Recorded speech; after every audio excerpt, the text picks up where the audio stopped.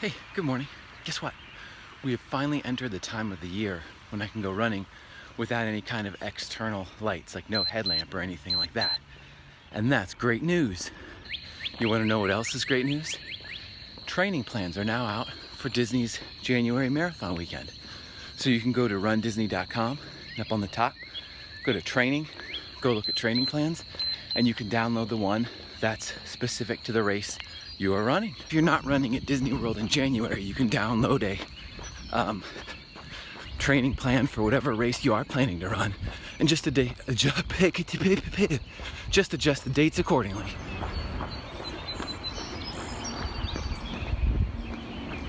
Now, the ones on the Run Disney website are Galloway training plans. And as I've said, you don't have to use those. If you have another good plan, you can use that. But I'm going to repeat my recommendation that you don't Frankenstein a plan together, choosing what you like best from each one. Like if one says you only have to run 3 days a week. Oh, that's great. I'm going to take that. Another one says, ooh, you run less miles in this one. Oh, so I can run fewer days and run less miles. I'm going to take that. Now this third one says, oh, you can eat nothing but Fritos and ice cream. I'm taking that from that. Now here's the thing. If the first one says you're running less miles per day, that's probably because you're running more miles on your long weekends. If the one that has you running less miles probably does that on the long runs because you are running more days during the week. So by picking the friendlier things from each one, you're actually hurting yourself because you're not training enough. And on the third one, I don't know why that one would have you eating Fritos and ice cream. That was a trick. That was a trick, and I tried to trick you.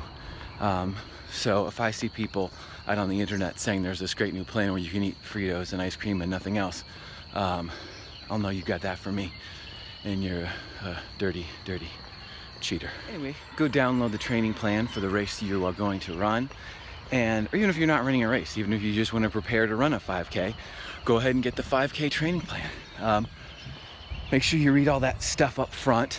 Lets you know the basics of the plan, and then the last half of the plan is the week by week, how many miles, how many minutes to run each week. So go check it out. If you've got any questions using those Run Disney plans, you can go to jeffgalloway.com.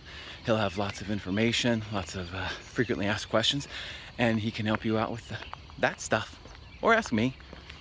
If you find me out here running 5:30 in the morning, just stop me. Once again, you're welcome, runners. I cleared all the spider webs away from the path. Don't worry, all those trees, I got them all, caught them with my face. Your path is clear. You're welcome. Let me sum up. Go out, get your training plan. Most of them are gonna start at the end of June. Some of them for the smaller races may not start later, but get your training plan, have it ready to go. Get out there, start moving, have fun, have a great morning. My head, the bugs are eating my head. Jeez, ooh, I'm moving fast now. This is Doug from the end of the run. That's right, the future. That's right, the future. Coming at you to qualify something I just said. So you're gonna pick your plan, you're gonna stick to it, but realize that life's gonna get in the way. We've had many races where we just haven't been able to make it all the way to the full length of the long run.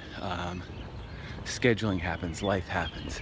If you're like me, you have a young child who's going to drop something on your foot at some point late in the training plan, in which case your choices are to always walk around in steel-toed boots, or you just roll with the punches. Sometimes you can't go the full amount. Sometimes you have to adjust your training plan, and that stuff happens. So that's my caveat.